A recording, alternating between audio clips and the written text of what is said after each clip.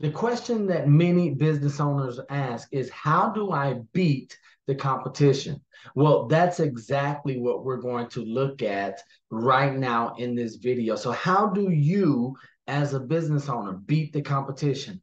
Well, before we can beat anyone at anything, or before we can win in any endeavor that we choose to attempt, we must know what the rules are, and we must know what the object is, what we're going after. So in this thing called business, if we want to beat the competition, we must first know who the competition is.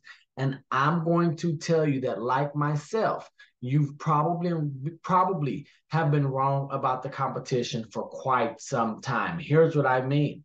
We've all been taught to do the SWOT analysis: strengths, weaknesses, opportunities, and threats. We look internally for the strengths and the weaknesses, externally for the opportunities and threats.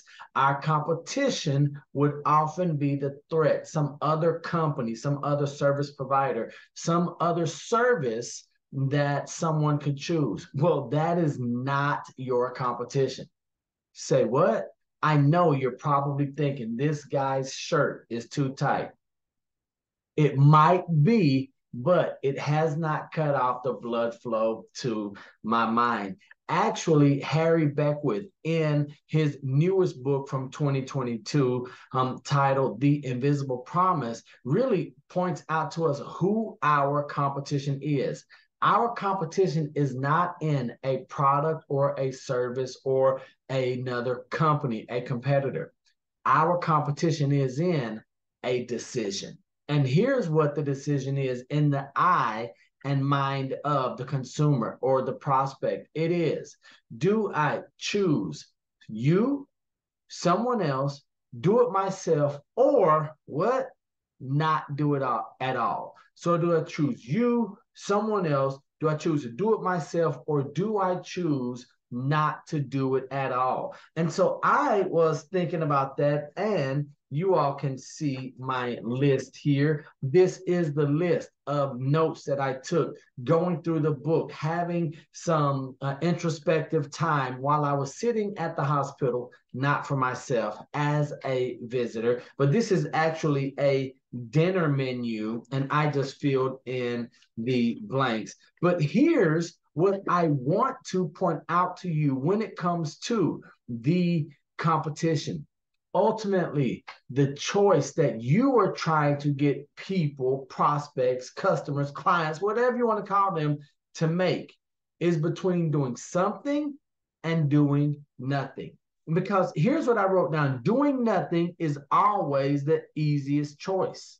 So you are not competing against, first, another company or service provider.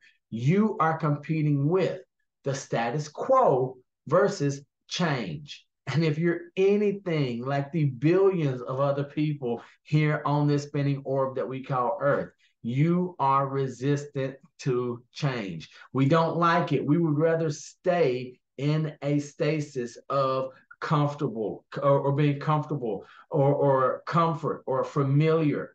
And so I would ask you, what is going to be so compelling about your service or your product or the relationship? What are you going to address that would make someone want to experience the pain of change instead of staying the same? So doing nothing is always the easiest choice. So our goal is to make change more attractive than staying the way they are. We must sell the rewards of changing the status quo. And so I want to ask you, we've heard about selling the benefits and the features, but what are the rewards of, changing the status quo? Why would I do something other than doing nothing? I mean, especially if it is a service, when services are seen as luxuries.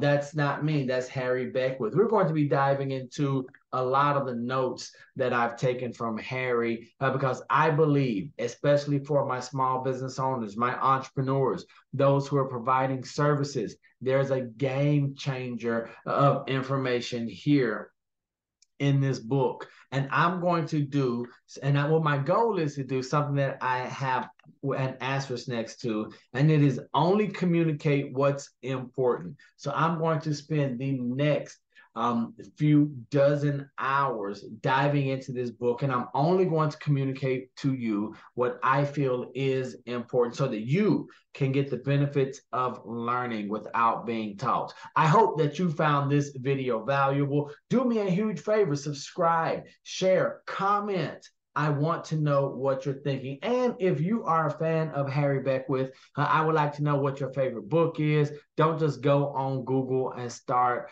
looking up books and just having titles. I would love to have some discussion to see if we're on the same track. Remember, I love you, God loves you, and there's nothing you can do about it. And until the next time I see you or you see me, don't be average. Be world renowned. Peace.